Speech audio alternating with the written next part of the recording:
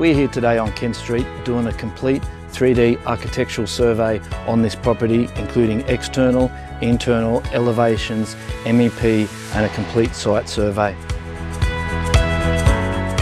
So this building was known as the former Oswald Bond & Free Store. It was built in 1892.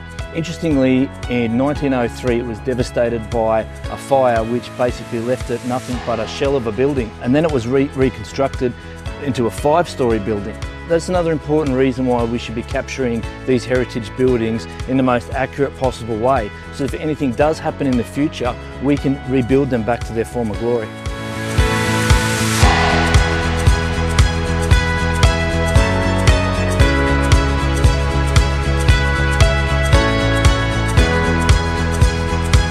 So using 3D technology, we will capture immense amount of heritage detail on this site, including all the arches, all the fine details, the decorative windows, the bars, will all be captured using our 3D laser technology.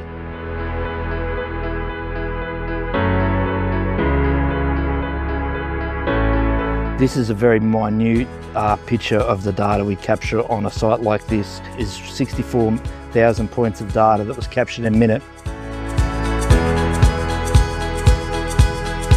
One of the most important things about when you're doing a heritage model is to capture those details, because any developers or designers can't actually change the external of the property as it is heritage listed.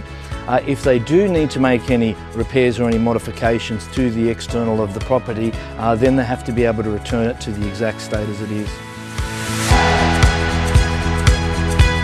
To do the 3D modelling, there is a lot of concentration, a lot of skill required to do it properly. That's why we pride ourselves on our 3D surveys that we do.